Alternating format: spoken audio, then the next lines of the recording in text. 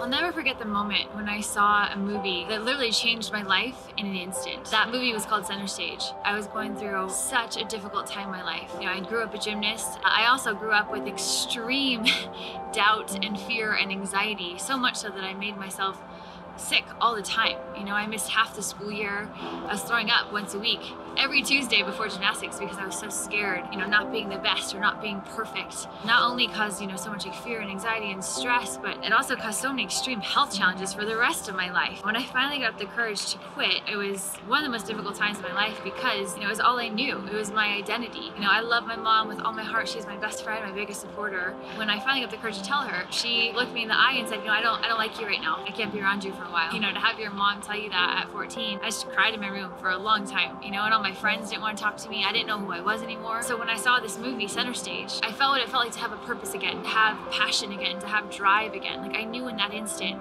that that's what I wanted to do with my life. You know, I wanted to act, I wanted to dance, I wanted to inspire people just the way that those girls on the screen inspired me. I just sat there and I just like cried and prayed and visualized myself doing that. And right after that moment, in that theater, you know, I was really loud about that dream. I told everybody, I was like, I'm gonna act, I'm gonna dance, I wanna go to LA, I wanna perform, I wanna inspire people.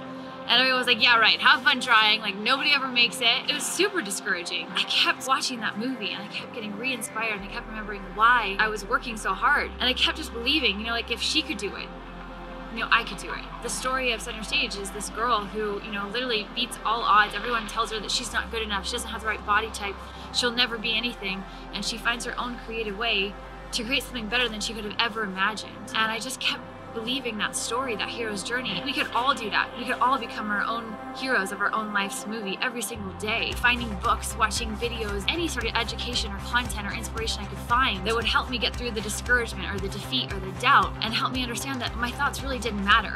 You know, like what I thought about myself and what I could do would affect the way that I feel, which would then affect my next reaction, my next action, and that would affect the opportunities and the possibilities that I had in my life. I didn't get into the dream college I wanted to go to. I thought that was the plan. On every level, I should have gotten into that college, but I didn't. And then last minute, there was this audition for this performing arts program in LA. You know, out of hundreds of kids, thousands of kids all over the world, I got in. So all of a sudden, the worst thing that ever happened to me turned into the best thing that ever happened to me because I didn't get into that college. I last minute got into this program. As soon as I got done, I got a dance agent, and I was so excited about that. But I was like, hey guys, I want to act. Everyone was like, yeah, come back when you're ready. I got no after no after no. Like, again, from agents and different people in the industry saying, you're not ready, or just stick to dancing, you'll never be anything as an actress. And so I went back to the same place that I did my program at. I had never seen a casting call in my life. I saw this sign on the wall that said, auditions for the lead girl in Center Stage 2. I saw the audition, and that part of me went, yes, you gotta go, this is it. The other part of me went like, who are you? Like, you're never gonna make it. People just turned you down over and over and over again, right? We always have these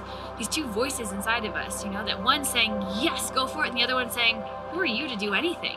You know, and it's up to us every single day. Like, who are we going to choose? Are we going to choose faith in the opportunity and the possibility, or are we going to choose fear? And whichever one we do, it's going to seem louder, you know. And what's crazy about this is that I literally almost didn't go. I did follow the fear voice. You know those really dramatic times you have with yourself in the mirror? I remember looking at myself in the mirror, wasn't gonna go, talk to myself out of it, and I felt this feeling, you have to go. 6 auditions later, and a roller coaster ride of some of the most incredible emotions, you know, of so many sleepless nights, crying myself to sleep, of feeling so nervous and so anxious, being so close but so far to my childhood dream. And I remember driving in my car, getting this call from this agent that turned me down a couple months ago, and she said, Rachel, Sony Pictures wants to book you as the lead in Center Stage 2. I mean, and I didn't even know how to handle that kind of news, you know, when you hear that you're literally gonna play the lead in the sequel to the film that changed your life. You know, the thing that you'd been working towards your whole entire life, the thing that you visualized, the thing that you wrote down, the thing that you kept believing regardless of how challenging, how hard, how discouraged you were. If that's not a story of our ability to literally create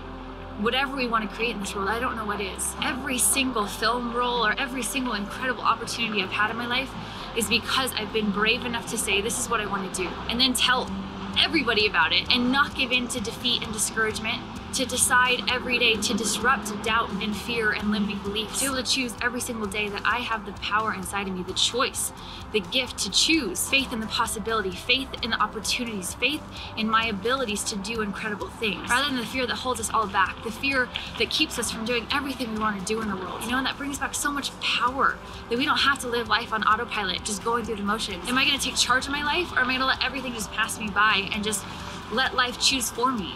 You know, what kind of life do I want to live? Nobody's gonna come save you. It's up to you to decide to be the hero of your own life story, because only you can write it. You have to be the one to look deep within inside of you and find ways to figure it out. I just believe so much in this, and that's exactly why I started my brand and my movement, Disruptive. You know, to help people disrupt doubt and fear and limiting beliefs and decide to step into and become their own hero. I've learned so much, and I've conditioned myself that when I feel fear now, I go and do it anyways. I just want anybody out there to know that if you're going through a challenging time, I hope that you can lean on my belief in you that you're more than enough. If I can go from being a super insecure, super stressed out little girl to being a lead actress in feature films and TV shows and speaking on stage in front of thousands, millions of people all over the world, like, I'm no different than you. I was that scared little girl. I still have that inside of me, but it's my choice every day. Am I gonna give in to fear, or am I gonna step into my power, into my faith, into the possibility, and use what I like to call the disruption muscle, and disrupt the way I'm perceiving something, so rather than disempowering me, it empowers me